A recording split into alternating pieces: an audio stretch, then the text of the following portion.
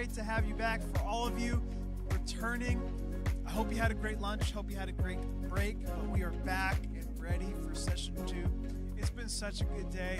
I've been learning so much from Pastor Paul. The worship has been incredible, and we have so much more content here, many surprises, a lot of fun things, so make sure you stay tuned. If you haven't yet, take a second and share this video. Share this live stream. You can hit the share button on Facebook or YouTube. You can post it on your wall, on your story. You can send it in text to a friend, maybe somebody who you're on a team with who needs to watch today. There's so much more to get out of today. So share this service right now. And if you haven't yet, if you're not on a team, I want to encourage you, being on a team, it's the best way to be in community.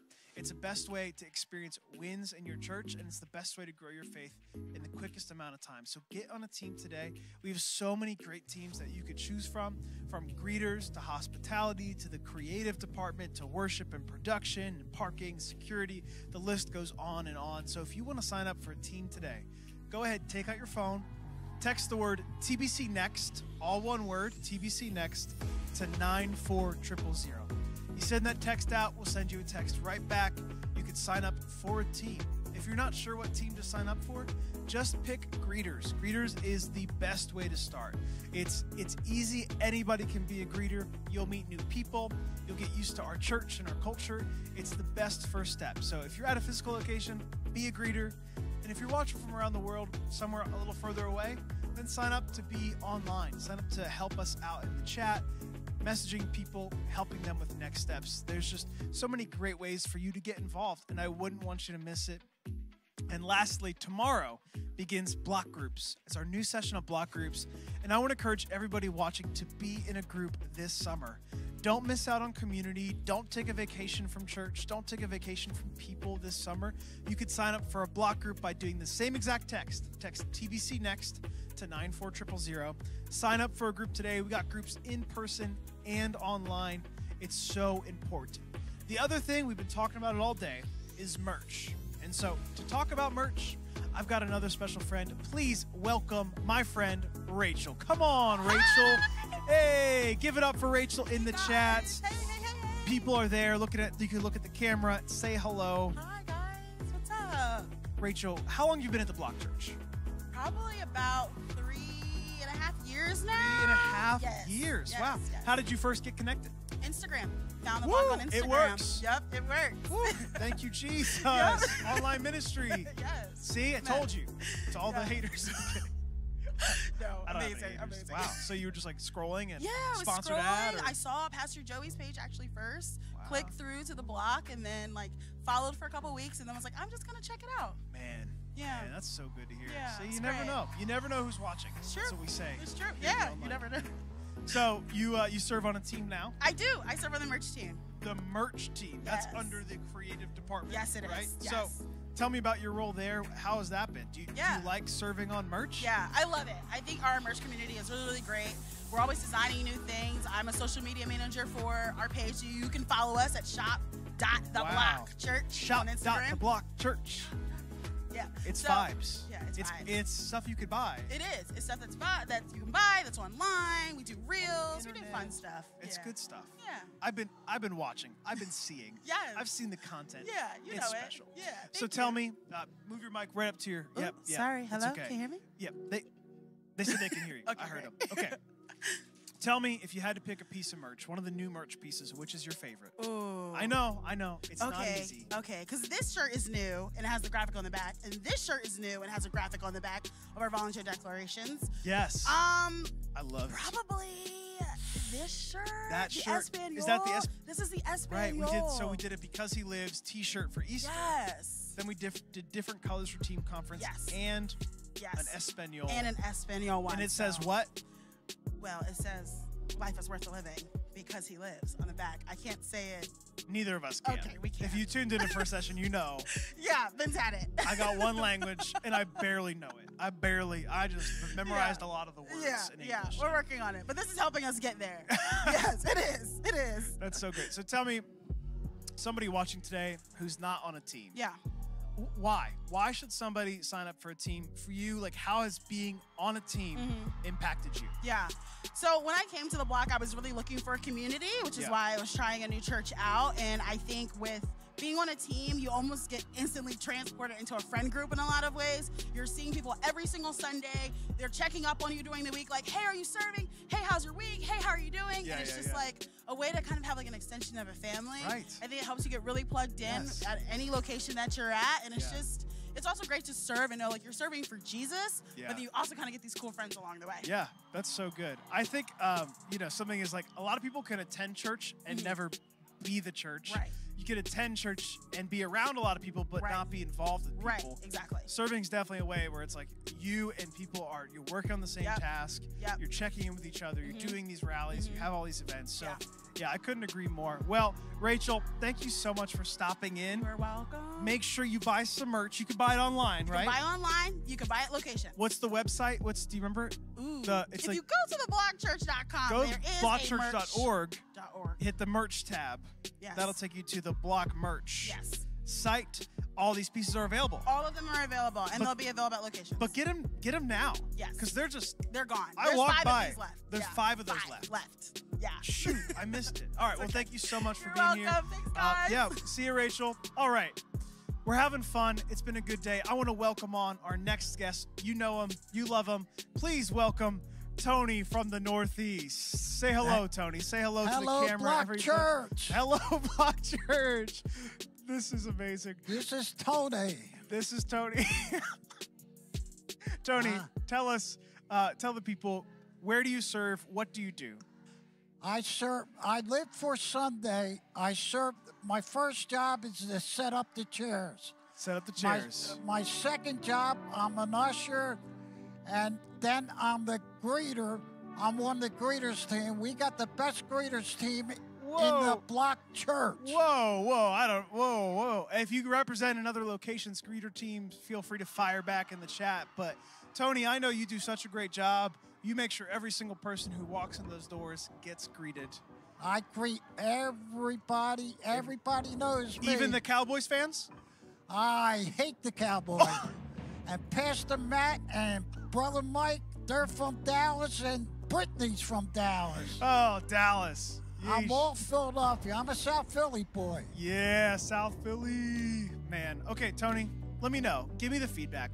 How am I doing as a host? Do I do okay at this? Dim the lights, and here we go. He is on par with Ryan Seacrest. You hear that, Ryan? I'm coming for your job. Matter of fact, I think I rate him better than Ryan. He's younger. I've peaked. Thank you. That was not a paid endorsement. I'm just saying. So, Ryan, if you're out there, step down, let me step up. Okay, thank you so much for the glowing review.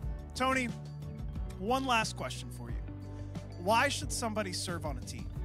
They should serve because we're under the best pastor in the whole wide world. We got Pastor Joey and my pastor, Matt.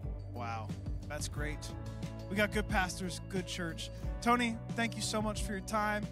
Why don't you say goodbye to the people and tell them to stick around for this next Saints, session. stick around and listen to the sermon and praise God. Thank you for Vince, and thank you for this interview. Wow. It's an honor to me. This is the best one in history. Tony, you can exit stage left, and I have another friend who's going to hop on. Please welcome my dear friend, Camilla. Hello, everybody. Into the camera, right? You're looking at the camera? Yes, you are right. Amen. Hello, TBC Online. It's been a minute. Camilla and I, we were one of the first lobbies. Yeah. One of the first pre-service hosting moments was you and I.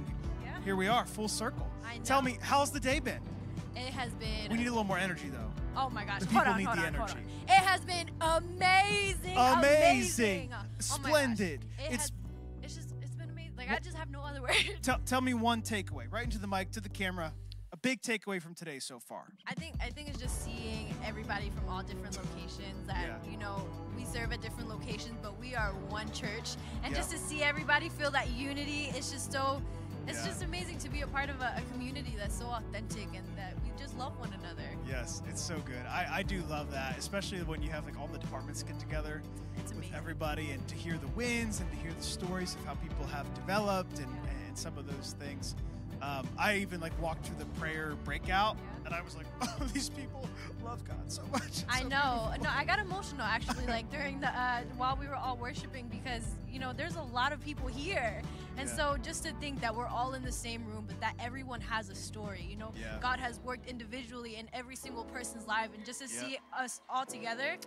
Yeah, and you know, also along with that is like every year that room is going to get bigger. Yes. More stories, more salvations, more people plugged in, the church growing in new locations. I mean, that's just, it's a great thing to be a part of. Yeah, so you serve how right now? Well, I serve on many teams. Many teams. Yes, eclectic. I am the hospitality coordinator for our Espanol location. Espanol in the chat. To all my Espanol locations we watching just online. plugged the Espanol T-shirt, the new. I know, it looks so beautiful. There's I cannot only wait 5 to left. Well, So you better. I'm gonna go rush. I just heard. You better hurry up. So. But it's been amazing. But I also serve in the youth ministry. Yeah, shout out to the youth ministry. Yeah, so our next gen has been an amazing breakout session. Yeah. And so that's pretty much all I do here. That's great. So for you, just quickly, why should someone get onto a team? Someone watching right now, they're not plugged in. Why should they? Why? It's a great opportunity to experience community and get plugged in. When I first came to this church, I immediately joined a team. I actually started off on kids team. Wow. But in that, I learned just to meet new people and to like get out of my comfort zone. Right. And I was the only one in my family to go to church. Wow. So just to come and like be involved in a community that loves Jesus, that learned how to love me, it helped me grow. It helped me grow in the Lord, and it's been great. I love it. So I encourage you. Find a team that you like. You can shadow different teams. Yeah, you know, it's not like a one-time decision. Yeah. You can hop around. I started in kids. I went to prayer. I did wow. everything. I did Done everything. It all. Yeah. Done it all. But wow, that's so great. Okay, last question. I mean, I'm curious. How am I doing here?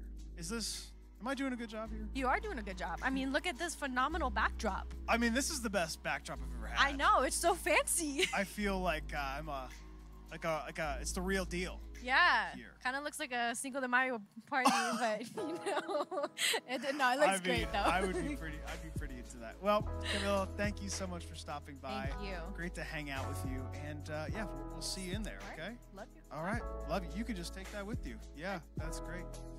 Well, thank you so much for tuning in. It's so great to see all these people from all these different locations, and you know, all these different locations, all these different teams. It's really cool to see. So I just want to remind you again that if you're watching and you haven't been on a team yet, sign up today, or for a group, text TBCNEXT to 94000. We've got so much great content, great surprises happening inside right now, and I don't want you to miss it. So let's head in right now. Celebration you could possibly give, as I welcome to the stage Pastor Joey and Lauren Furjanic.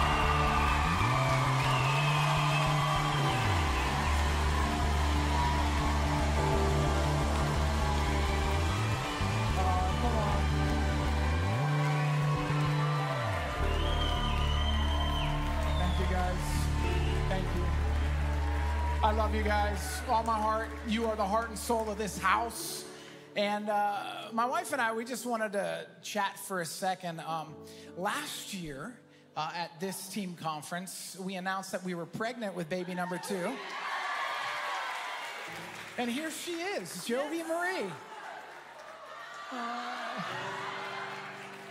Is she smiling? I don't know. What?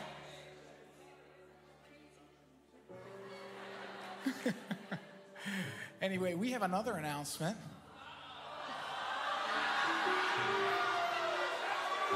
We're pregnant with twins! No, I'm just kidding. No, we're not. That's funny, but it's over, baby. There's no way. It's over. There's no way. It's over. There's no way.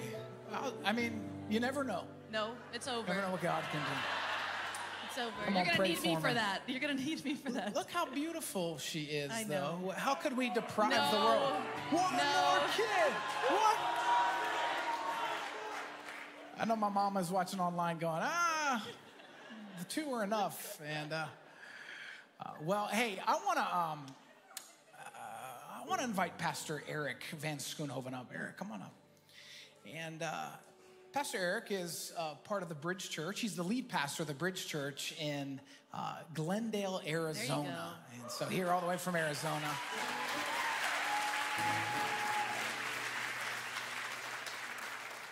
Lord, tell a little bit about how we've supported the Bridge. Yeah, Pastor Eric and his wife, Megan, they were longtime friends of Pastor Joey, and we've gotten to come alongside them. They planted 3 years ago, and they are outgrowing their space already. They're in 3 services, slammed every week. God is moving incredibly.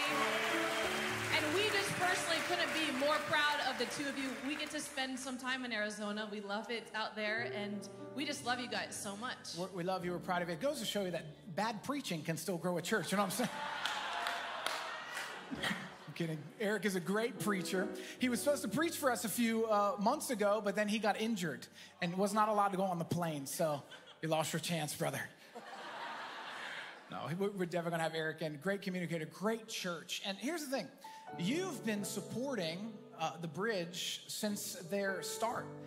You've been a part of them when they were barely anything. We've been giving and helping, not just financially, but through our resources. And but they're going into a building project, just like we are. You know, we're going into our first big campaign in the fall. We're going to go buy multiple buildings. Come on, somebody. And so, but I was just like, we cannot go do this in the fall if we don't put seed in the ground now.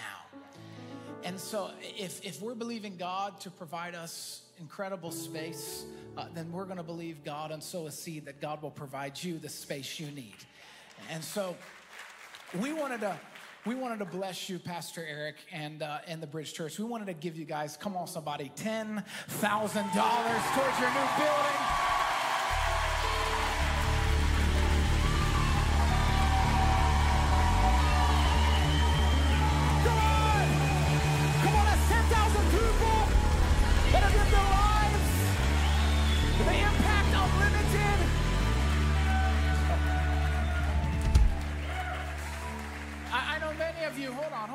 I know many of you serve, but I know also you sow. And so I'm just believing that this seed in the ground is going to create space for more of us to serve and serve more efficiently. And these $10,000 represents unlimited souls. And before we worship, I want to invite my pastors up. And Farrah's got a broken foot, so she can't come. But I want to invite Pastor Paul up. And I want Pastor Paul just to pray over Eric and their project. But I also want Pastor Paul to pray over us and pray over what we're going to do in the fall. I know Rivers Crossing is going to commit, $100,000? Did you guys? Okay, I don't. Yeah. I'm just kidding. You never know. You have not because you asked not, even though I've asked for a lot of things. Anyway, I want Pastor to pray over us. I would love it if you could stand to your feet. If you're online, stretch your hand to us. And we're going to pray for Eric and their project that will begin.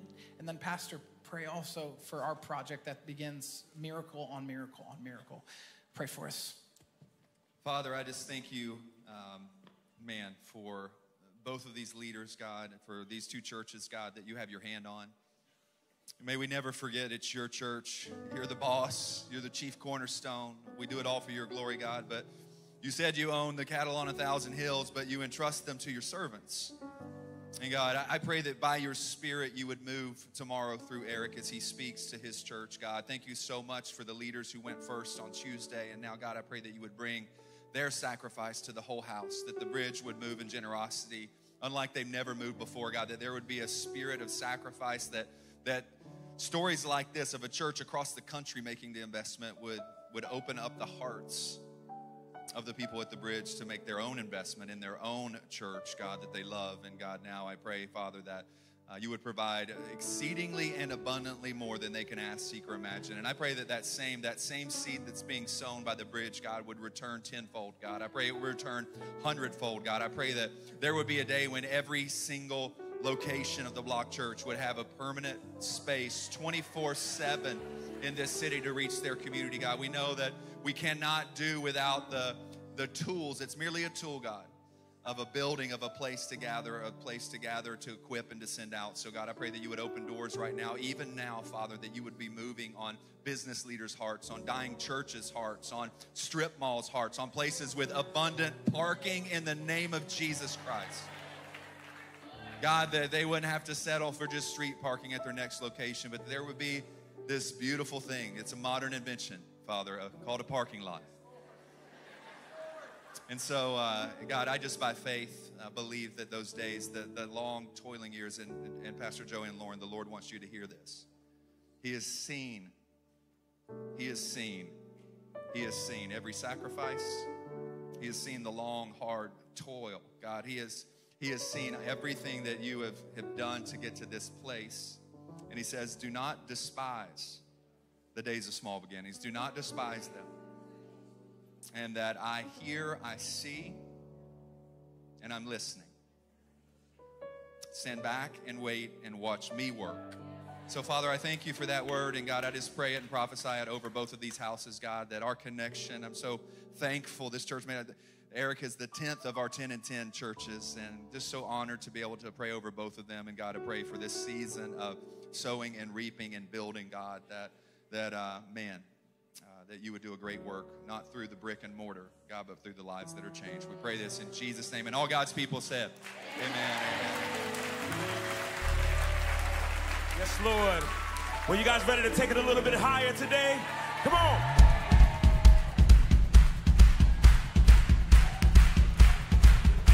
Come on.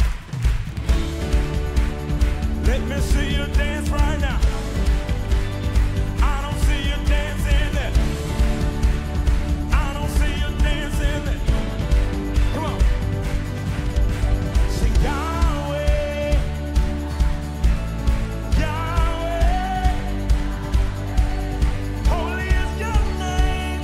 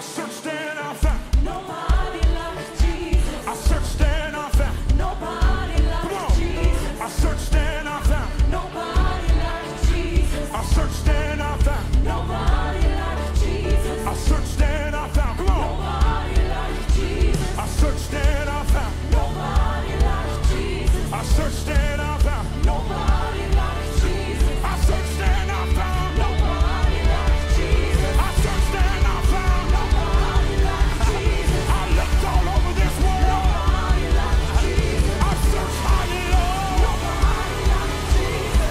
Nobody, nobody, nobody. Nobody like Jesus. Nobody, nobody, nobody. Nobody like Jesus. Nobody, nobody, nobody. Nobody like Jesus. Searched all over. Nobody like Jesus. Searched all over. Nobody like Lift your voice and praise Him.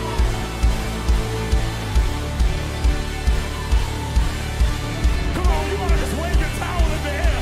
If you know there's nobody like Him, come on, let me see you wave it.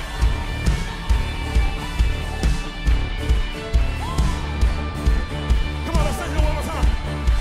I searched and I found. Nobody like Come on. Jesus. I searched and I found. Nobody like Jesus. I searched and I found. Nobody like Jesus. I searched and I found. Come on. Nobody like Jesus. I searched and I found. Nobody like Jesus. I searched and I found. Nobody like Jesus. I searched and I found. Nobody like Jesus. I searched and I found. Nobody like Jesus. I searched and I found. Nobody like Jesus. I searched and I found. Nobody like Jesus.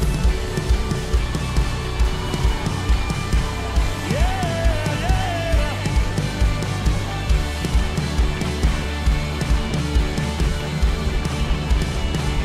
Lover of my soul. Lover of my soul. Yes, you are Jesus. Lover of my soul. Lover of my soul. Sing nobody, nobody. Nobody like. There's nobody like you. Nobody like. No one nowhere. No one nowhere. No one nowhere. You ought to give God some praise if you know there's nobody like Him. You looked all over this world. You tried every substance. You tried every person. And you found there's nobody like Jesus. There's nobody like Jesus. Who else can save? Who else can heal? Who else can deliver? Nobody like Jesus. There's nobody like Him. You can search all over this world, every continent, every country, and still there's nobody. No government, no president, no king, no chief, nobody higher, nobody greater than the name Jesus. Every knee has to bow, every tongue must confess. Yeah, yeah. Come on, one more time. Give Jesus a shout of praise. Now take your seats for this special performance.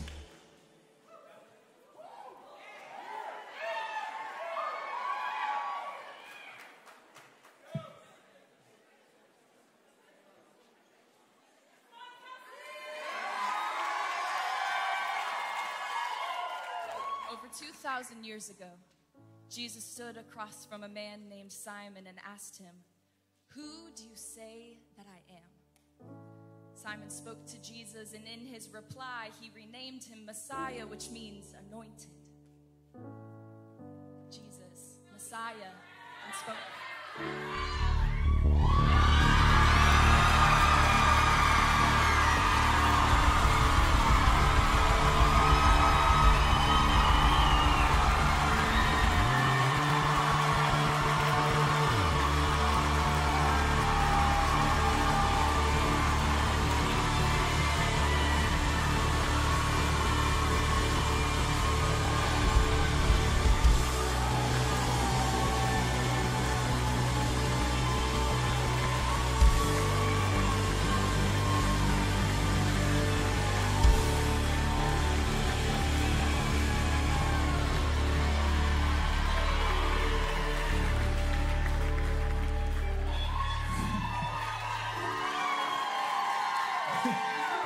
You know, what's funny about this is we told Kelsey she had to memorize the spoken word. And she hated it. And Amber kept saying, hey, Pastor Joey loves this, you know. And she's like, what if this person does it? And she's trying to change the names of stuff. And she was not trying to do it, but, you know, she's a yes. She's a yes.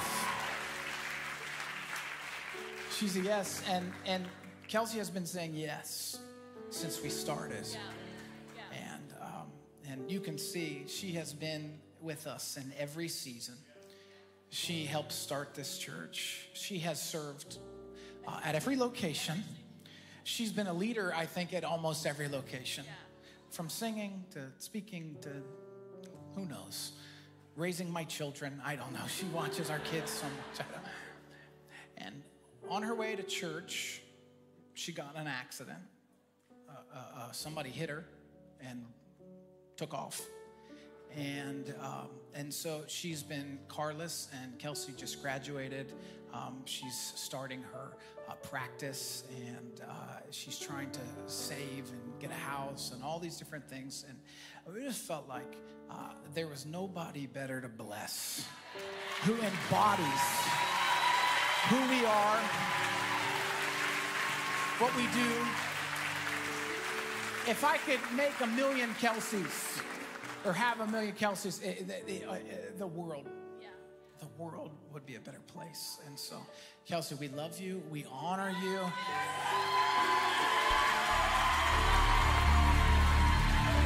Come on, one more time. Can you do it up for Kelsey Davis? We love you so much, Kelsey.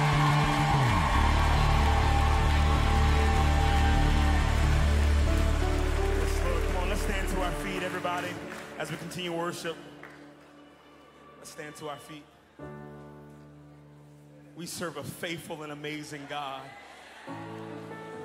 And we all have a testimony of his goodness. You might not have received a card today, but I know there's something that the Lord has done in your life to show that he is a miracle-working God.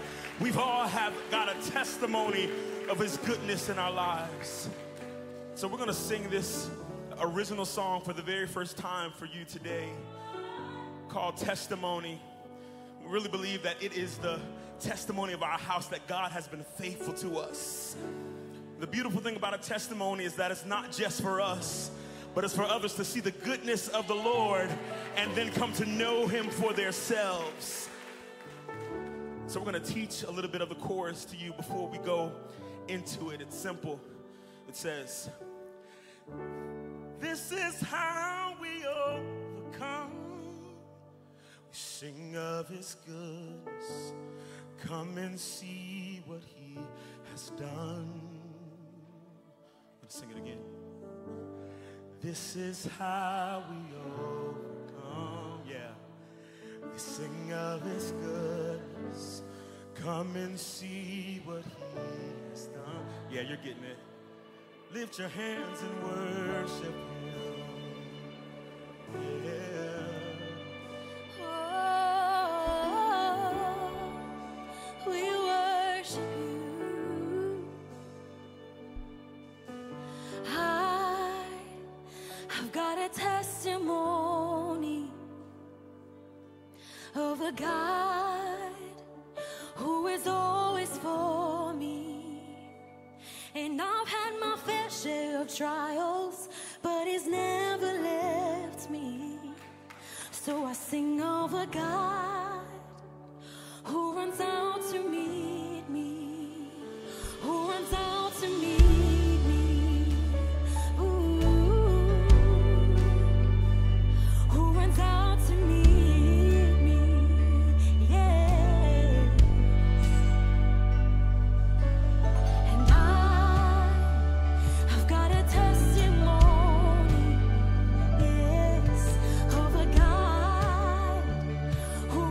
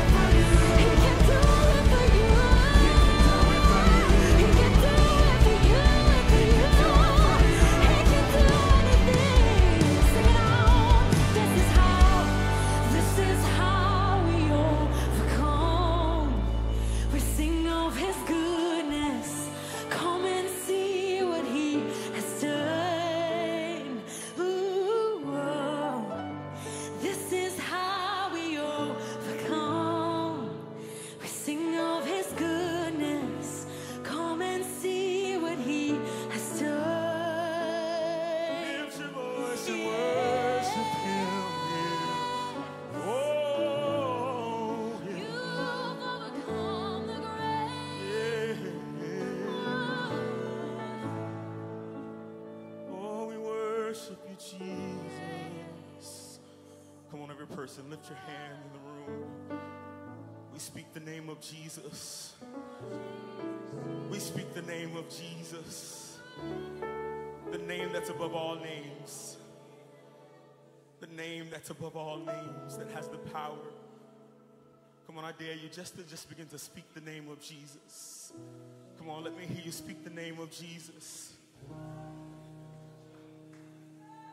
Yes, Lord.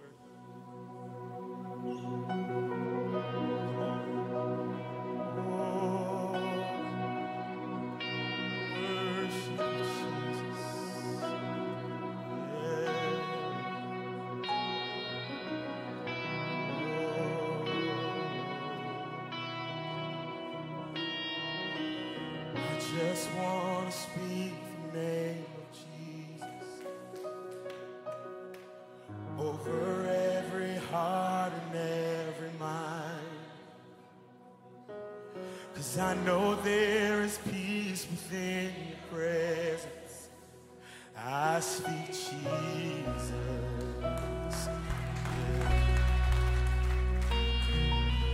I just want to speak the name of Jesus.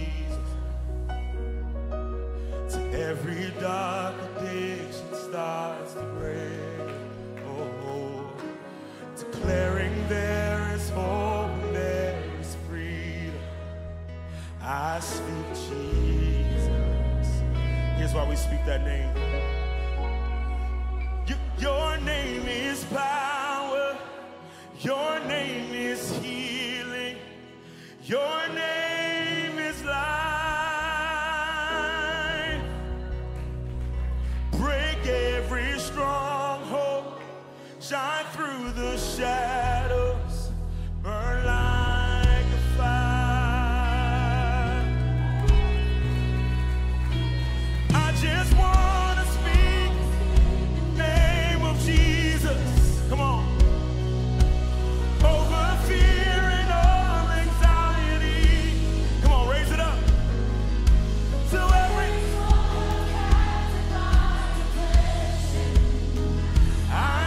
Jesus. Oh, your name is power.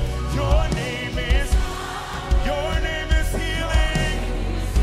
Your name is life.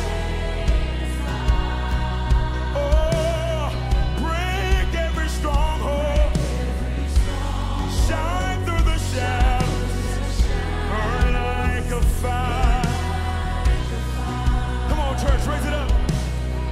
Your name is power. Your name is healing. Your name is life. Oh, break every stronghold. Shine through the shadows. We want you to burn like a fire. Oh, shout Jesus from the mountains, Jesus in the streets, Jesus in the darkness over every enemy, Jesus for my family. I speak the holy name, Jesus. Come on, raise it up. Oh, shout Jesus from the mountains. Come on.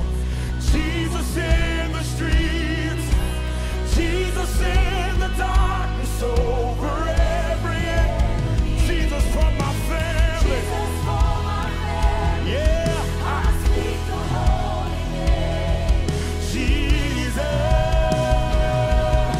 Your name is power, your name is power, yes it is.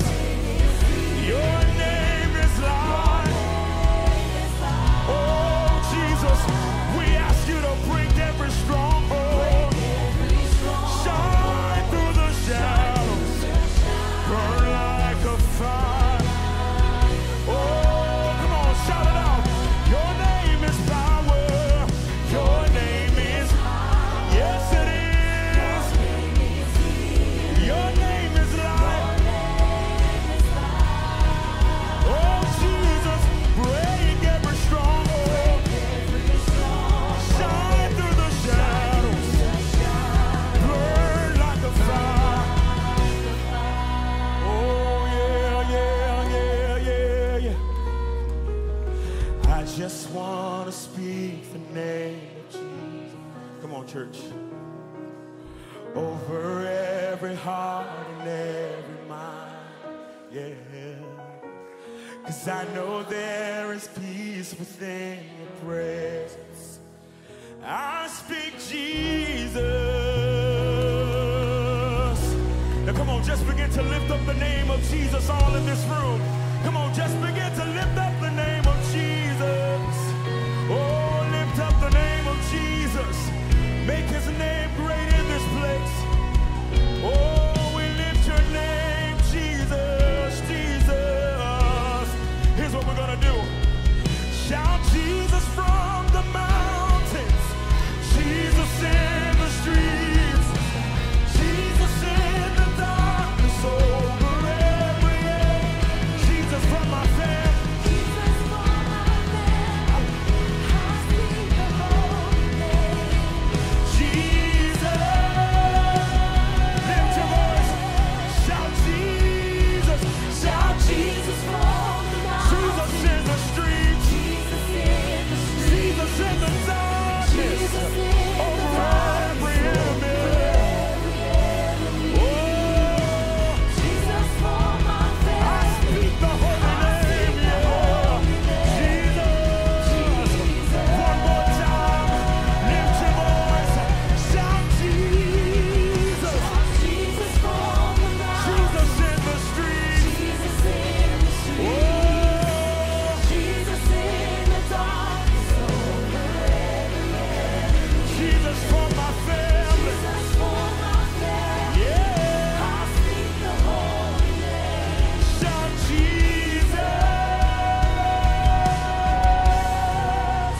Oh, lift your voice and praise him. Lift your voice and praise him.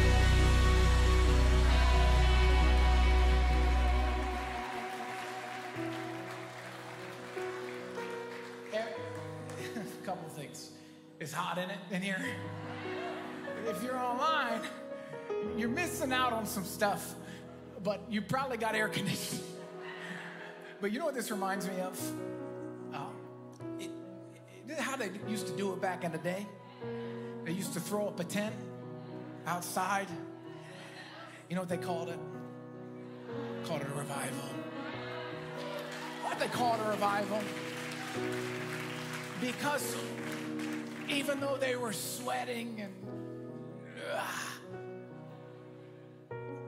what was happening would not be contained under that little roof. And if we leave here the same, we've missed it. I don't want to leave here the same.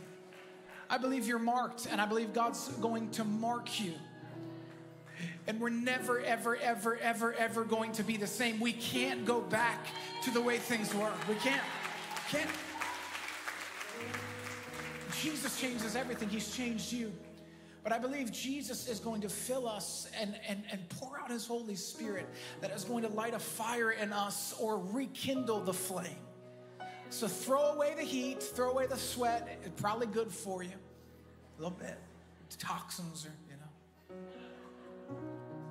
And let's just posture ourselves to receive everything he has for us, everything he wants to say. Before I go on, every once in a while, when I have guests in town, whether they like to or not, or whether they want me to or not, I will drive them through Kensington. Just to remind them and remind myself, I'm a missionary in this soil.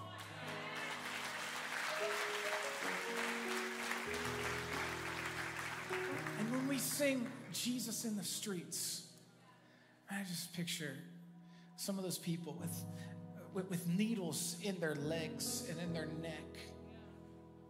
Just at some point, somebody on a Serve Saturday putting their hands on their shoulder and just prophesying and declaring there's more for their life. I just believe that as we're out in the streets being Jesus, somebody's life's going to turn around. We'll tell their story the next time we're together. What is your street? What is your sphere of influence? God, break our hearts for your city again. And I want to, before we move on, I'm not going to do a bunch of singing and stuff. I know you want me to, but I got to preach. And I know it's hot. I know it's hot, but if you're willing, could you, it can be a hand, it can be a shoulder, but can you touch somebody next to you? Can you touch somebody next to you? I just want to, for a moment, I want to contend for our city. I want to pray for lost people, people who need to be in the seats in our locations tomorrow, people that need to watch online tomorrow. Friends, will you contend with me for a moment? Would you declare Jesus in our streets, Jesus in our city, Jesus in our churches? Come on, let's pray right now. Come on, loud and proud. Let's pray Holy Spirit-filled prayers. God, right now, in Jesus' name, we contend and we pray for those in our lives who don't know you, who are lost, who are broken, who are without Jesus. God, right now, you're giving us pictures. You're giving us images of people in our life who we need to reach out to and say, come, see who's changed everything inside of me. God, give us the lost. God, pour out your Spirit. God, we pray the harvest to come. God, your word says there's a labor shortage in the kingdom, but not in Philadelphia. God, we're here to serve. God, take us to every corner, every crevice, every dark place, every broken place. God, give us interactions and encounters. Holy Spirit, soften our workplaces, conversations, online spaces, political atmospheres, government spaces. God, right now, release your Spirit on our city, on our globe, God, on our nation. Holy Spirit, it's only you. Come, come, come, come. Draw people to fill our seats again. God, help us, convict us when we pull up to a location without someone in our arms. Oh God, break our hearts for this city and the soil you've placed us in. Break our hearts for people who don't know you. God, give us the picture, the reality of eternity and folks separated from you.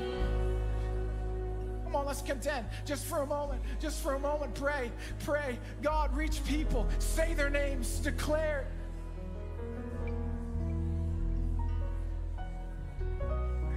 Please, your neighbors, your friends, your brothers and sisters, your kids, God, we're praying. God, only by your Spirit, only by your Spirit.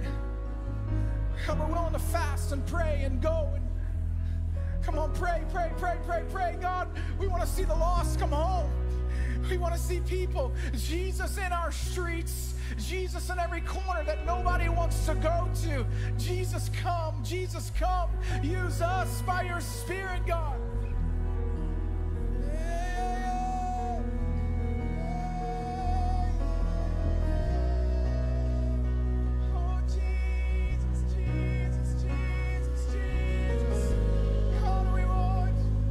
Save our friends, our families, our lost spouses.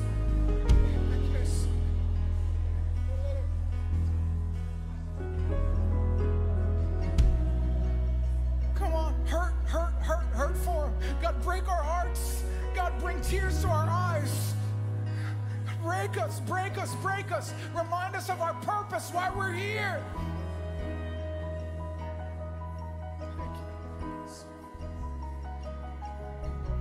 Just pray over you right now, the gift, for those of you, the gift of prophecy and prophetic evangelism that lays dormant in your life.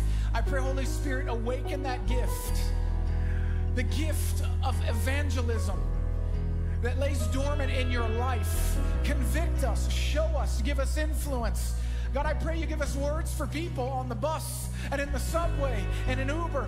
God, give us words. No, we're not putting our headphones in. We're listening to you, Holy Spirit. What are you saying? In our cubicle, on our Zoom calls, in the park. God, give us boldness. Holy Spirit, boldness. Burn us again, and bring our hearts again, God.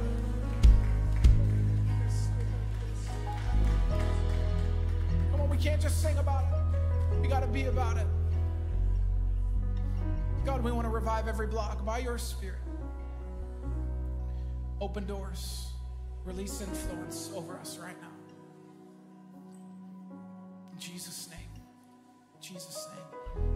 Before we move on, come on, let's lift our hands and let's just whisper this. Jesus in the mountains, Jesus in the street.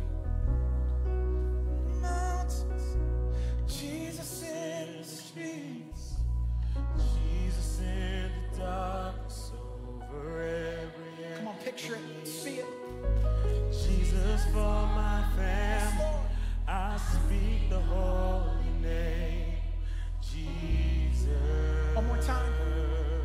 Let's just declare.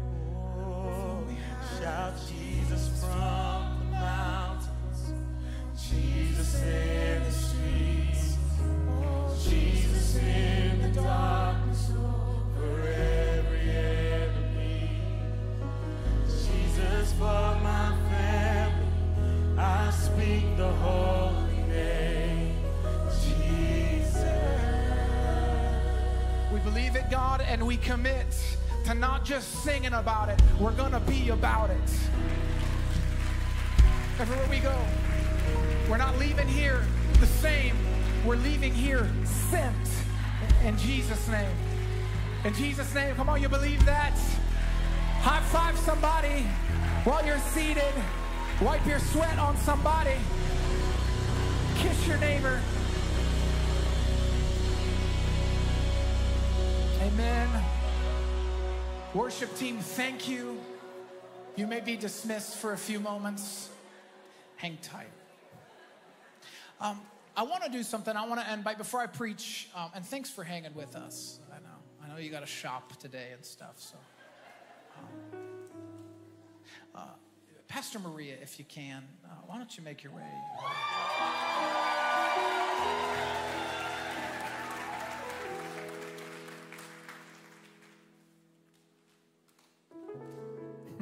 Every team conference, we end up here together. So, before the pandemic, we were about to start Passyunk. Center City was busting at the seams, and we were like, we have to do something. And so we started Passyunk, and we took the best person we had. And we started this location, actually, we never started the location. No, we didn't. We had a preview service, and the preview service was full to the brim. We were like, oh, what are we gonna do? And of course, the pandemic happened, and the theater shut down. And it was just one thing after another. Then Passyunk housed Center City, and then we had to stop again that November. And I just like, God, for the love. But somehow, the people at Passyunk have just been so gritty and hungry. And Passyunk has been in an extraordinary endeavor. We started as a microsite. And the goal was, let's find a smaller venue and try something scaled back and different. Let's just see what happens. And it's been salvation, baptism, and then we started other locations, and you sent people somehow. It's been unbelievable. I don't know if you want to just share with us just your gratitude to your people and to your coordinators, but go ahead. I would love to. So I just want to say thank you to every leader that has sowed into my team. We did not have a leader that ever quit the team except to move away. So for 3 years, my leadership team has served the neighborhood of Passyunk. You have served Jesus. You have been on mission to revive every block. I want to thank every volunteer. We have such a culture of serving all out in Passyunk, Sunday after Sunday after Sunday, with a heart for Jesus and a great attitude. So I just want to honor you today and thank you. I am truly nothing without you. So thank you so much. I don't have my phone with me. Do you have that data in front of you? I know that in Passyunk's existence, to stopping and starting again, we saw 30 people come to Christ, first time decisions. We baptized 24, so we baptized 24 people. 24 people have been baptized. But we made a decision, and you're aware of this if you read your emails. If you're not, well, I don't know what to do with you.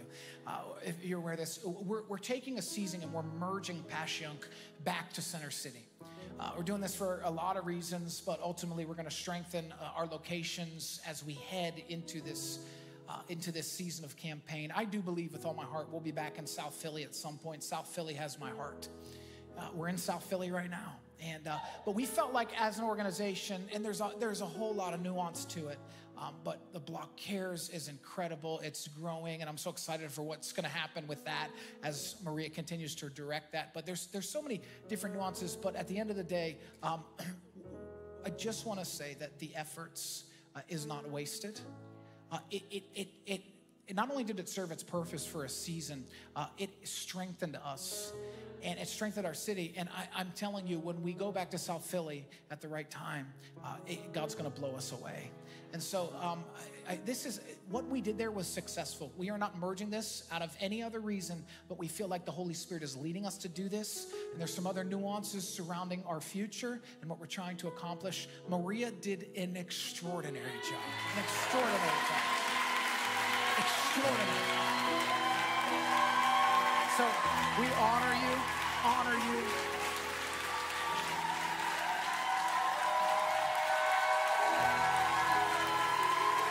We're proud of you. So, best is ahead, okay? Passyunk, we love you. Next week on May 29th, Baptism Sunday is their final week. And so if you haven't checked it out, run down there and enjoy it. But I know that the time is short here, so I'm gonna deliver this word to you as quickly but as efficiently as I can, because I believe God has something He wants to say to you through me. But I also feel like I gotta preach to myself, and so if you don't mind for just a few moments, if I can just talk to me, and I think if I talk to me, something will get to you. Okay, that's it. You're dismissed. Thank you, brother. I'll call you soon. I just don't want anybody better looking than me up here right now.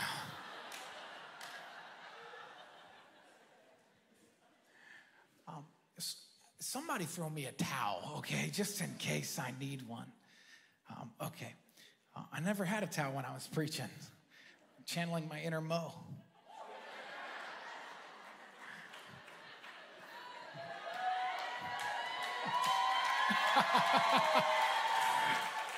So, I want to confess something to you. I like fighting.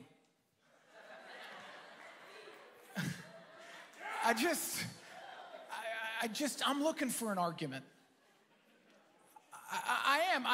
I know that God's still working out some things in me. But like, if it's my choice and we're talking about sports, I'm going to argue with you. I might agree with you, but for the sake of arguing with you, I'll make another case. You know what I'm saying? You know anybody like that? Awful people, toxic people. I'll hear somebody on I will argue with my Uber driver all day long. I got to secure my 5 stars, which I'm 4.8. But once we find some common ground, I'm going to find something to disagree about, just to see where our relationship can go. If you can't disagree with people and get closer, you're doing it wrong. Oh, that'll preach. And but anyway, I'll fight about who, when you're on the plane, who gets the window. I need the window. And I feel like with most relationships, I've earned the right to the window. But with one relationship, Jamie Paul, we travel together sometimes. I lose every time. So I'm gonna play an awful prank on him sometime. I have to figure out what it's gonna be. I don't like losing either. I hate to lose. Even if I win and I don't win decisively, I think I lost. I know, I'm a little crazy, but like, man, I want to win. Anybody want to win? Yeah, I do, and it's not wrong. There's some things that maybe some of us got to get healthy in, a proper, picture of what that looks like. But I like to fight, like to compete. I like to win. I've told this story a long time ago, but just briefly, I'll confess this to you if you are new. First year of our church, we were in a flag football tournament. And I took the guys, and I'm like, oh, this is going to be a great day of discipleship. And I was trying to disciple, and we were in it to win it. Also. And so what the problem was is we were competing, and we end up in the championship game, basically. And so I'm like, at one point, the refs were not paying attention, and I go red eye. Like, you know what happens? Like, when you're in the zone and you go red eye, you just lose. Is that just me? Okay, anyway, that's why I don't play sports with you. First year of our church, and the refs are not paying attention, and we're playing flag football, and somebody literally tackles me. And I'm saying, ref, did you see this? Like, we just lost the game because you don't care about life and the pursuit of happiness, liberty, and And so I say to the ref, and it's the biggest guy in the whole field, and I say to the ref, I say, let me show you what he did. And I literally, like red eye, and I push him, and he flies back. And the bench, everybody clears. This is Pastor Joey, first year of my church. Miguel Vargas is here. He saved me that day because this guy was going to murder me. I'm confessing. This is healthy. I'm confessing. Now, I've grown a lot. I've grown a lot over the last 7 years, but sports is one thing I rarely do with any of you because, well, God's still working on me. Amen. I had to call everybody who played with me that day and apologize. I'm glad for my wife, who heard it before she saw it and made me call and apologize to everybody. Here's the thing. Some things are worth fighting for. Some things are not. In my maturation and growth, I'm learning what things are worth fighting for and fighting about and what things are not. Certain things, 10 years ago when we first got married, that I didn't let go, I'm letting go of now. Amen.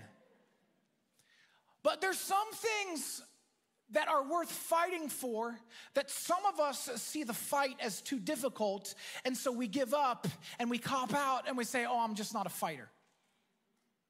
But there must be a spiritual Holy Ghost boldness that rises up in all of us when God speaks and God shows you the fruit that's in front of you that allows you, enables you to know this is worth fighting for. What are some things worth fighting for? I think our family is worth fighting for. I think our church is worth fighting for. Not fighting about or fighting over, but fighting for. I think our country is in desperate need of some believers to fight for it. Our city needs us to fight and fight and fight and stay in the fight. Our friends, our health, our purity. And what happens when we fight for the right things, it produces the right fruit from the vine. It's so interesting that Pastor Paul talked about the fruit and abiding, because today the title of my message is The Fruit is Worth the Fight. The fruit is worth the fight. I want to go to Numbers chapter 13, and before I read, I just want to make a couple statements. God has been really good to us at the Block Church, and we've experienced many miraculous things. Would you agree? However, I don't believe we are there yet. In other words, I don't believe we've reached our potential or we've even breached who we're meant or completely called to be. In other words, some great things that have happened, but I believe that there's some greater fruit and a true promised land that lies before us. The question for us is this, in both our personal life and in the life of our church: is the fruit of our destiny worth the fight it's going to take to get there? Is it? I want you to think about all God did delivering the Israelites through Moses out of 400 years of slavery. God sends Moses a burning bush message, miracle after miracle. Our church, friends, is miracle after miracle. Our ministry is miracle after miracle. We've crossed some oceans. We've made it through some famines and some pandemics. We've seen deliverance from bondage, slavery, families restored, healings experienced. We've made friends. We've made family. We've made churches. We've made portable tents. We've made disciples. We've made a difference. Would you agree with that?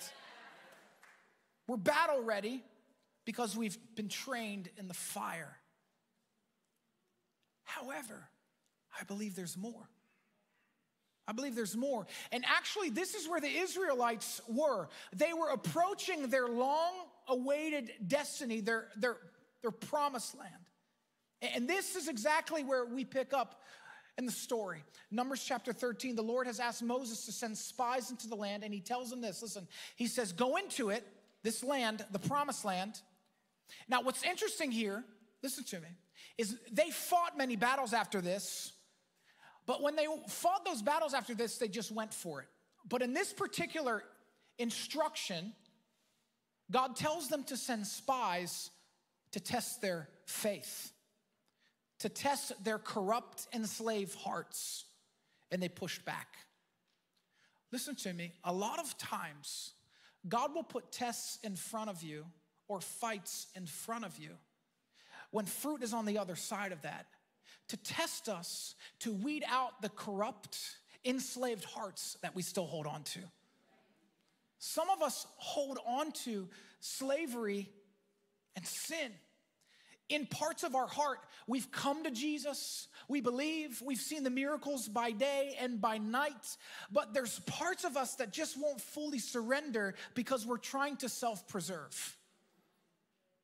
This is exactly where the Israelites were. And it's exactly where I think sometimes we are. There's greater ahead, yet we keep a little bit right here in our hearts, and it keeps us from God's best. And in verse 17, the Bible says this, Moses gave the men these instructions as he sent them out to explore the land. Go north through the Negev into the hill country. See what the land is like. And find out whether the people living there are strong or weak, few or many. See what kind of land they live in. Is it good or is it bad? Do their towns have walls or are they unprotected like open camps? Is the soil fertile or poor? Are there many trees? Do your best to bring back samples of the crops you see. Now, it happened to be the season for harvesting the first ripe grapes. In other words, it was harvest season for the people of God. And can I tell you something? It's harvest season for us. It's always harvest season in the kingdom of God. Sometimes you're reaping and sometimes you're sowing, but there's always harvest in even the seasons of waiting. But I believe we're on the precipice of experiencing our potential that some of us don't want to fight. You know, fruit would be at its best right here. Everything would be in plain sight, including the people who they thought would be dangerous. I would say this to you. Now, don't be surprised when the dream in front of you is in front of you, yet the obstacles look and feel harder to accomplish, and they seem intimidating. This is God's method, because he's seeking the faith-filled to bless and to use. They could see the tasty fruit, but they could also see the potential fight. So when clients are harder to come by, what is God saying? When the growth isn't happening like it should or like it could, when disappointment is at an all-time high in your life, when it's just not falling into place like you thought it should, when you see the potential but you also see the problems, when you're so close you can taste it but it's not quite yours yet, when you see others with what you want and what God has also promised you, when you see the workload and it overwhelms you, when you feel and sense all of these things, it's probably because there's a fight in front of you and there's fruit behind the fight. I don't know what you're going through right now in your personal life. I certainly know what's going on in my personal life. It's all the things that I just described. I can see the fruit, and I'm like, God, why is this so difficult? Why are there so many obstacles? And I have to keep reminding myself that the fruit is worth the fight. And some days I don't want to fight. Some days I just want to throw in the proverbial towel. After the pandemic, when it ended, or if it's still going, or who knows, when I was like, oh man, God's just gonna open up. Even during that time, I was like, so many buildings are gonna open up to us. The flooding of God's harvest is gonna come in. Every position, every person, everything. I mean, I created for myself ridiculous expectations, which whatever. Good to have high faith and expectations, and I think God wants that, but God also wanted me to fight a different fight. The kind of fight that God wants to use to get me here is different than the kind of fight and battles we won back here to get here. The promised land, when they finally get into it, or when they finally make the move to go, they have multiple fights they face. But sometimes it's that one fight you gotta fight to stay in it that gives you the confidence and the strength to get to the fruit. It gives you the faith muscles to fight the next battle. And so Moses says to them, go into the promised land. Go tell us what's there. Go tell us. And in verse 23, when they came to the valley of Eshcol, they cut down a branch with a single cluster of grapes, so large that it took 2 of them to carry it on a pole between them. They also brought back samples of the pomegranates and figs. That place was called the valley of Eshcol, which means cluster, because of the cluster of grapes the Israelite men cut there. Now, I don't know about you, I like fruit. It's good. Also, some sugar in there, you know. I don't know if it's keto friendly. Not that I've been doing any of that. But like I picture, I was trying to picture like sending my staff in there, okay? And I might send some staff in, and like, here's what would happen if I sent some people. Some people would come back and be like, Pastor, there's, all I would hear from them was there's great fruit. I would also hear from others that, hey, this could be a little bit challenging. Do you have anybody in your life like that? There's people who are realistic. Hey, it's challenging. It's going to be a fight, but we can do it. There's also people who are like, no, we can't. No, it's too much. It's too risky. And there's some people who are just like, let's go. I'm ready to fight right now. If it's me, if it's 3,000.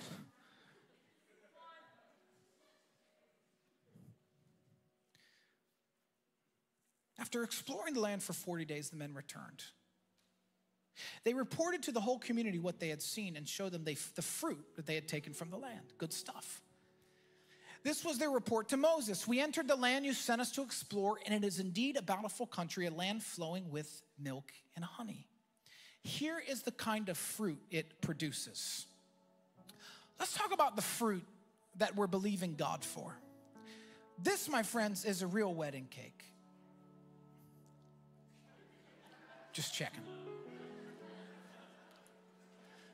Some girl in the audience just got real excited. She's like, you know, I was considering a cake just like that. And fruit in our life can represent a lot of things. Obviously, the fruit of our faith is what we do for God and are the legacy we leave. But it's also the things that God wants to position us for, to bless us with. As we open up our hands, we're obedient, we trust Him. It's the kind of things that we dream about. You know, the Bible says that when we delight ourselves in him, he gives us the desires of our heart. And a lot of times as we pray and we get to know him, God puts certain desires in our life or certain dreams in our life that we're believing for. Some of you are believing that God will one day provide you a spouse. And that's not wrong. That would be the fruit of your prayers. That'd be the fruit of your faith. Some of you are just believing that the feeling and the love that you felt on your wedding day would carry on into your marriage. That would be the fruit of your faithfulness to God and the deep work that you do, the fighting. Some of you actually are believing God for health in your life, in your physical body, and you're fighting, and you go back and forth with your weight and all these different things. The discipline that you give and that you act on, fruit of your faith. Some of you are believing God for a family and for children and community. And I hold this picture because it's a picture of Julio and Xavier and Maverick and myself and my wife. And this is the fruit of our faithfulness. Do you understand what I'm saying? Some of you, we have a police car. I don't know if you're believing for a ride in a police car, but you are believing for a vehicle. This Paw Patrol police car. I don't know. You want to be a kid again? I don't know. Some of you have aspirations. You have government or political aspirations. You have things that God's put in your heart to make a difference in your city, in your nation, in your world. It's the fruit of your prayers. It's the fruit of your work. Some of you are simply believing God for a house or a place to live. You got nowhere to go, and you're like, where am I going to go? What am I going to do? I can't afford it. And it's the fruit of your faithfulness, your faith, your prayers, all these things, like, that gets right in front of you. I got this little church building. And man, I've been believing and fighting and praying and working. And I'm like, yo, God, like, just, I don't even need the steeple.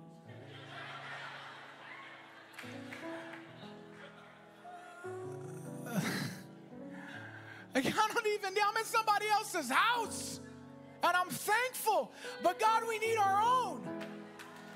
I mean, it just, you can go on and on and on and on and on. I don't know what the fruit of your faith and of your fight is. I don't know what it is, but you know what it is. You know what you're believing God for. You know what you're praying for and fasting for and hoping for your kids and your family and your spouse and your people to see lost people come to Christ. I don't know what it is for you. I know what mine is. But again, the problem is God, he makes promises. That's not the problem. He gives opportunity. He put things in our heart. But we have this corrupt, enslaved heart that just says, take me back to Egypt. It was easier back there. Like to live pure, to get to this place, it's too hard to do that. I got patterns. I get these cravings every Thursday for the last 30 years, and I can't quite make it to here because I won't fight and win here. And I'm not saying, listen to me, I am not saying that just when you do all the right things and say all the right prayers, it automatically happens. It doesn't. It's both and. Some of us, we fail to meet the requirements. I shouldn't even say that. We fail to meet the opportunities of grace. And so God, in his infinite love and mercy, cannot pour out more on our life. But for others, God is just saying, if I give you all this, but I don't teach you everything that I need to teach you in the middle of the fight, if I give you everything you ask and pray, but I haven't built the faith right here, the persevering faith, when you get it, you won't sustain it. And what will happen is it'll look like a crashing, crummy wedding cake. I just noticed that it was falling apart. It's true, though. Sure, some of us are like so obsessed. Wow, you know, my God.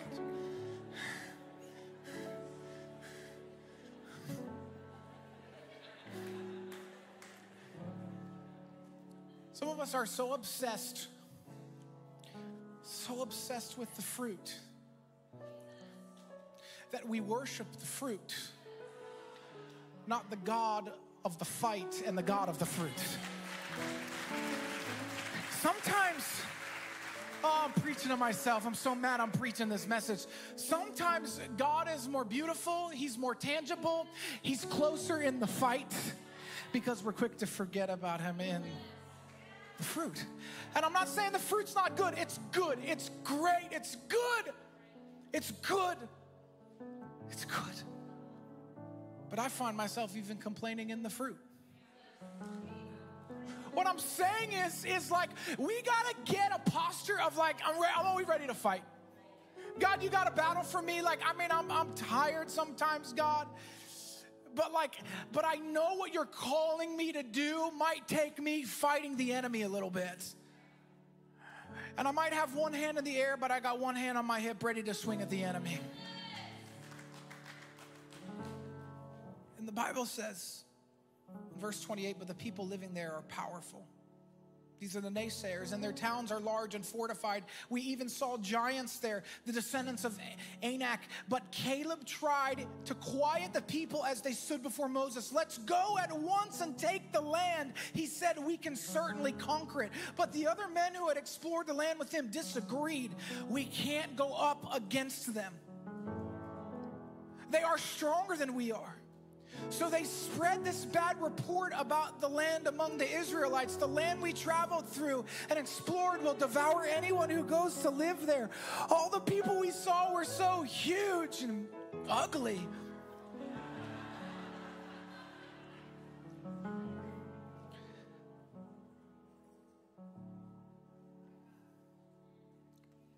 In Numbers 14, here's what happens. Then the whole community began weeping aloud, and they cried all night. Their voices rose in a great chorus of protests against Moses and Aaron. If only we had died in Egypt. Or even here in the wilderness, they complained. Why is the Lord taking us to the country only to have us die in battle? Our wives and our little ones will be carried off as plunder. Wouldn't it be better for us to return to Egypt? Then they plotted among themselves. Let's choose a new leader and go back to Egypt. You know, the people of Israel said the same thing as Moses stood on the precipice of the water. And with great faith, he put the stick in the ground and God parted the sea as they walked. But before he did that, these crazy people said the same thing. Why didn't you just leave us in Egypt? At least we could eat there. And God's heartbeat to us is like, if you would just fight the battles before you, if you would stop wishing for comfort and ease, if you would stop wishing for the slavery and the way of the world, and if you stop wishing for that, listen to me, if you stop wishing for that, like the fruit on the other side of that is so beautiful, it's so big, it's yours. I promised it for you. I promised it to you. And here they are again, having seen God deliver them from slavery and plunder their enemies, and they're worried about the next enemy. Man, I'm preaching to myself. God help me. Because at the end of the day, like, look at what God's done, and that helps you to have faith for what he's going to do.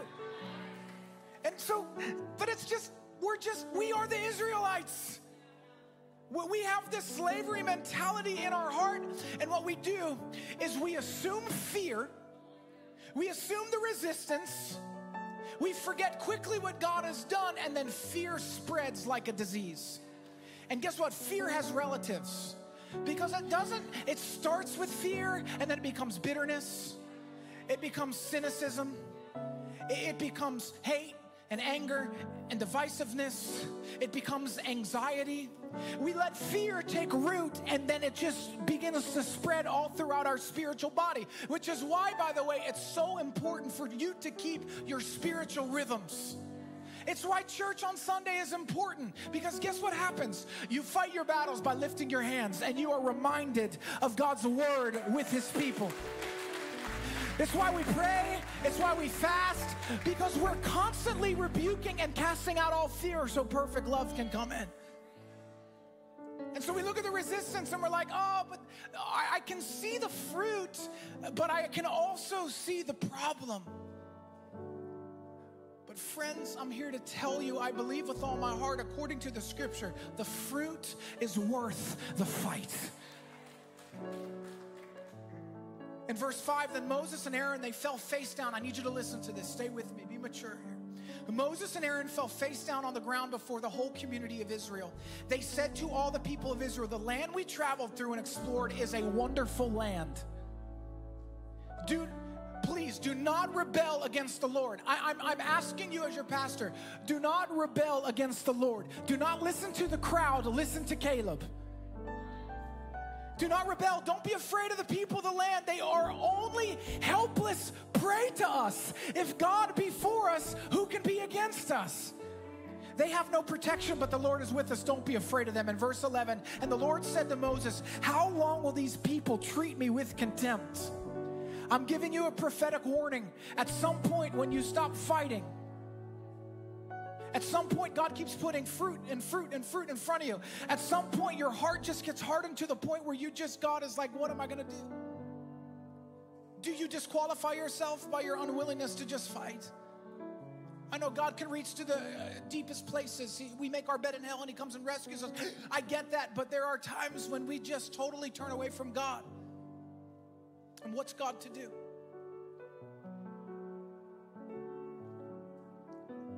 God says, I'll disown them and destroy them with a plague, and then I'll make you into a nation greater and mightier than they are. Talking about Joshua and Caleb. And verse 20, then the Lord said, I will pardon them as you have requested, Moses pleading with them as their pastor. But surely as I live and as surely as the earth is filled with the Lord's glory, not one of these people will ever enter the land. Please hear this. They have all seen my glorious presence and miraculous signs I performed both in Egypt and in the wilderness. But again and again, they have tested me by refusing to listen to my voice. They will never even see the land I swore to give their ancestors. None of those who have treated me with contempt will ever see it. But my servant Caleb has a different attitude than those others have. He has remained loyal to me, so I'll bring him into the land he explored. His descendants will possess their full share of the land. Now turn around, listen to this, turn around and go toward the land where the Amalekites and Canaanites live. Tomorrow you must set out for the wilderness in the direction of the Red Sea. In other words, this was the moment they saw the fruit and the promised land, but it was the moment they turned around and decided they were going to wander in the wilderness for 40 years. I don't know where you are on your spiritual journey, but I want to give you a warning. Do not turn around. The fruit is worth the fight, because what if this time you go wander and waste 40 years of your life? I don't want you to miss God's best for you. I don't want you to miss God's favor for you, God's blessing for you. I don't, and I'm worried. I'm worried about this generation. I'm worried about our cynicism and our emotionalism, that we get mad at a leader and instead we turn on God. I'm worried that we just it's too difficult. I'm too tired. The last couple years has burnt me out. And what do? We walk away from our faith. We find something else. We're not fighting to uproot the darkness in our life. And so then, man, we don't have enough spiritual grit to fight the fight we need to fight, because the fruit is worth the fight. I give us, church, this prophetic warning. Now is not the time to back down. Now is the time to fight like never before. I believe the harvest is coming. It's on the way. The fruit of our work over the last 8 years is just on the other side. Will you go with me? Can we shut out the noise of the crowd? Because I believe the fruit is worth the fight. Xavier, Julio, where are you? You know what happens? 40 years later, Joshua and Caleb decide now's the time. I'm gonna march. I'm gonna march. And you know how hard it must have been for those young men to be older men and stay faithful to their covenant to God? When everybody else in your life, when your friends are falling away and deconstructing because they listen to a stupid podcast, when all the people in your life are just going, nah, I don't want, I used to go to church, but since the pandemic, I don't go to anymore. And when all the different people in your life are assuming all these techniques for spirituality, and you gotta somehow be faithful in a godless culture, you gotta somehow be pure in a godless culture, you gotta somehow live a life worthy of your calling in the midst of what seems to be a recession, you keep sowing and giving and being faithful. All this stuff because you know what they knew? The fruit was worth the fight, friends. They knew it. And so they stayed the course. Listen to me. We're going to have to fight when we're tired, but the fruit is worth the fight. We're going to have to fight when we're weary, but the fruit is worth the fight. We're going to have to fight when we're disappointed, but the fruit is worth the fight. We're going to have to fight when we feel alone, but the fruit is worth. Do I have anybody with me? We're going to have to fight to stay planted, but the fruit is worth the fight. We're going to have to fight to stay inspired, but the fruit is worth the fight. We're going to have to fight to stay holy, but the fruit is worth the fight. We're going to have to fight and look like fools, but the fruit is worth. What do you got to do in your life? We're going to have to fight the culture that we're in, but the fruit is worth the fight. We're going to have to fight to be in his presence. We're going to have to fight for our kids. We're going to have to fight for our church. But guys, the fruit is worth the fight. I believe God's best is on the way. Will you fight with me? Will you march with me? Let's tear down every wall, every idol, every godless idea. Your fruit is worth the fight. Your identity is in Christ Jesus. Your purpose is in Christ Jesus. Your family's in Christ Jesus. Your future's in Christ Jesus. The fruit is worth the fight. Come on, do I have anybody in the house that's just saying, God, I'll fight whatever it takes. I come boldly, ready to declare. Come on, let's sing. This is how. It's how we overcome. We sing of his goodness. Come and see what he has done. This is how we overcome. We sing of his goodness. Come and see what he has done. Yeah. This is how we overcome. We sing of his goodness. Come and see what he has done. Ooh, this is how we overcome. We sing of his goodness. Come and see what he has done.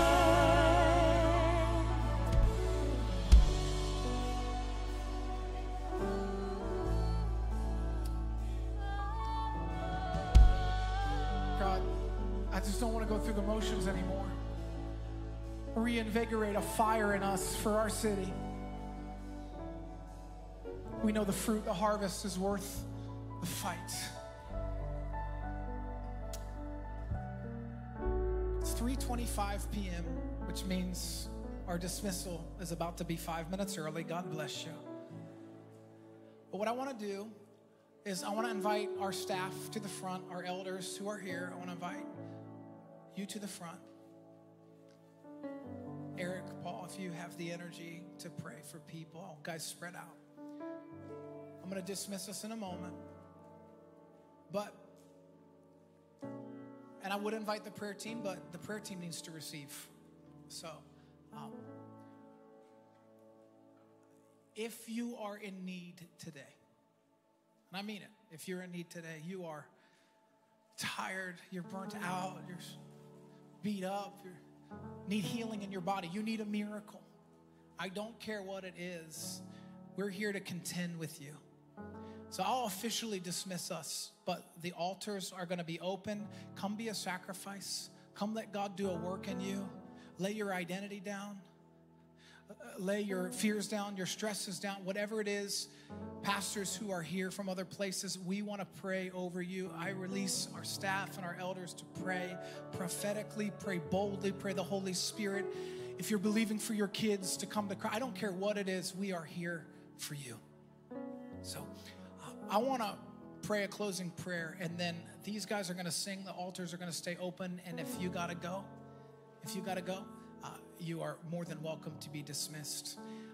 If you got kids also, after you get prayed for, or if you're not going to get prayed for, go get them. They can come in and be in this atmosphere too.